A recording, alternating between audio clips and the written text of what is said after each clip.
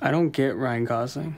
Of course you get Ryan Gosling. No, I don't. Not the way I get Ed Harris or Brad Pitt. I think there's something really wrong with me. Have you seen Drive? Yeah, What about Lars and the Real Girl? I saw it. Blue Valentine? I saw it. Did you see La La Land? 3 times. I'm doing the work, Core. I even saw The Notebook. I mean, just look at him. I mean, I see 3 or 4 things to get right there. Look, I get that he's a dime piece, but it just seems like somebody I could have known in high school. I bet he wasn't even prom king. Now you watch it. And just because you don't get Ryan Gosling doesn't mean you get to say that he wasn't prom king.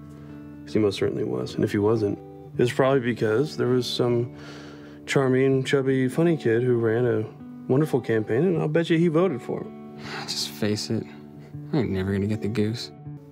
You do get Bradley Cooper, don't you? Yeah, I get the coupe.